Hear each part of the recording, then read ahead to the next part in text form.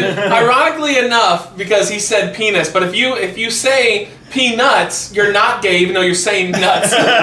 It doesn't make any sense. The conundrum. Welcome to another Reckless Eating Short, aka We Short Matt Side, along with Chuck Roll and Chris Reckless. I was shopping at the Walmart grocery store, which is my favorite Walmart to shop at. It's the only one where you shop at and you actually feel like a normal person that's not disgusting. Well, why does low-life white people shop there? I thought you were going to say, why does Lofi shop there? Are you okay?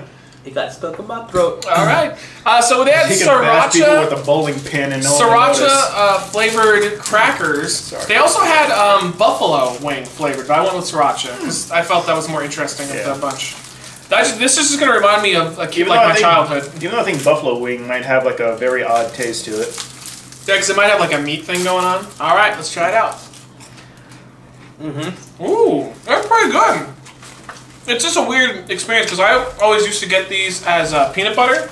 Are you putting them in your fucking pants? Don't waste food, bro. You have a weight problem, okay?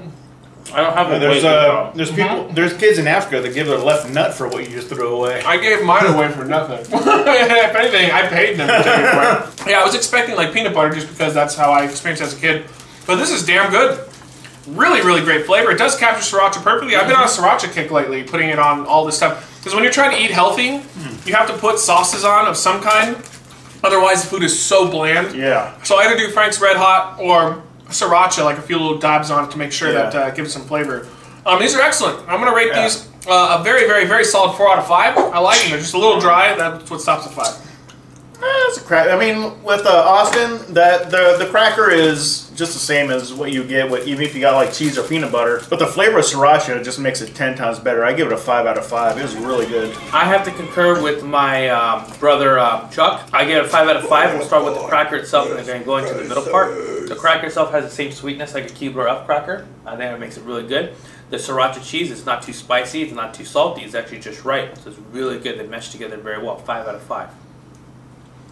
Oh, that was very good. You said like the Keebler, almost like the club, the butteriness. I get that, yeah. I'm on to you. He tried. Whenever he tries, there's something up his sleeve. He doesn't try anymore. So we're gonna find out what's up. I'm on to you.